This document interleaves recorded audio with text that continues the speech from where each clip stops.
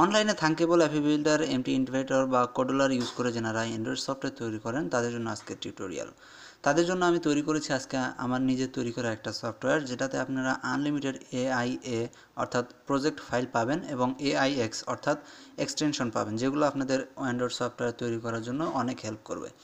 তো এই সফটওয়্যারটা আমি আপনাদেরকে দেখিয়ে দিচ্ছি। আপনারা প্লে স্টোরে যাবেন, প্লে স্টোরে যাওয়ার পরে সার্চ বক্সে গিয়ে লিখবেন আনলিমিটেড AIA ফাইলস। সর্বপ্রথম যে রেজাল্টটা চলে আসবে দেখুন এখানে আনলিমিটেড AIA ফাইলস, এইটাতে ক্লিক করবেন। দেখুন আমি অলরেডি ইনস্টল করে নিয়েছি, আপনারা ইনস্টল করে নেবেন। তো এখানে দেখুন স্ক্রিনশট দেওয়া আছে, এখান থেকে আপনারা দেখতে পারেন।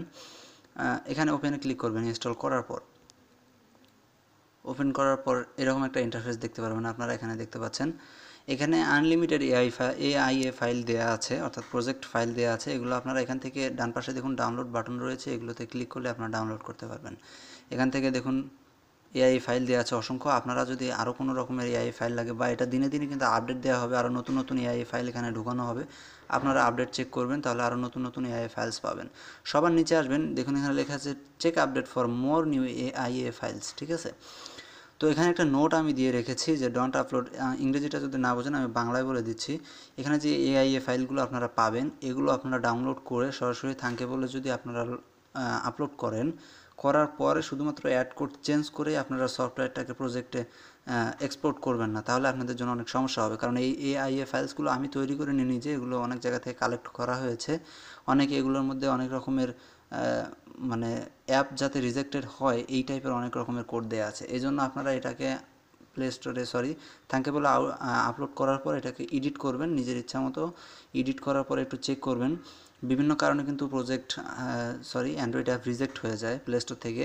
তার মধ্যে মেইন কারণ হচ্ছে এই যখন AIA ফাইলসগুলো আপনারা সরাসরি ডাউনলোড করে অ্যাড কোড চেঞ্জ করে প্রজেক্ট করেন, এক্সপোর্ট করেন, যার কারণে রিজেক্ট হয়। আরেকটা মেইন কারণ সেটা হচ্ছে যখন ইউজাররা কোনো সফটওয়্যারকে ক্লোজ করতে চায়, যেমন এখানে আমার শেয়ার বাটন আছে, এই জায়গায় যদি অপশন বাটন থাকে, অপশন বাটনে ক্লিক করার পরে ক্লোজ অ্যাপ্লিকেশন একটা লেখা থাকে, এটাতে ক্লিক করার সঙ্গে সঙ্গে অনেকে কল অ্যাড দিয়ে রাখে, ইন্টারশিয়াল অ্যাড।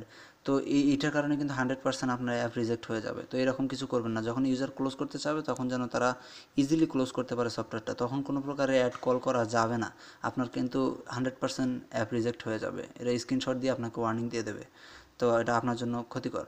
তো যাই হোক, এখানে আনলিমিটেড AI ফাইলস আমরা দিয়ে দেবো, মানে আপনাদের সারা অনুযায়ী, আপনাদের চাহিদা অনুযায়ী আমরা নতুন নতুন AI ফাইল আপলোড দেবো, সমস্যা নেই। তারপরে এখানে দেখুন দ্বিতীয় একটা অপশন আছে, সেটা হচ্ছে AIX ফাইল অর্থাৎ এক্সটেনশন। এটা আপনারা বিভিন্ন ধরনের সফটওয়্যার তৈরি করার জন্য সময় আপনাদের কাজে লাগবে। দেখুন অ্যাকশন বার, সাইড বার বা আরও অনেক ধরনের এখানে এক্সটেনশন দেওয়া আছে, এগুলো আপনারা আপডেট চেক করবেন, দিনে দিনে আপডেট দেওয়া হবে, দিনে দিনে আপডেট দেওয়া হবে আপনাদের চাহিদা অনুযায়ী, এবং আমিও কালেক্ট করতেছি আপনাদের হেল্প করার জন্য। তো এই ছিল AIA ফাইলসটা, আমি ডিসক্রিপশনে লিঙ্ক দিয়ে রাখবো, এখান থেকে আপনারা ডাউনলোড করতে পারবেন। আর যদি আপনাদের কোনো চাহিদা থাকে বা কোনো ডিমান্ড থাকে AIA ফাইলসের বা কোনো AIX ফাইলের, অবশ্যই আমাকে নক করবেন, কমেন্টস করবেন, আমি আপনাদেরকে দেওয়ার চেষ্টা করবো ইনশাল্লাহ।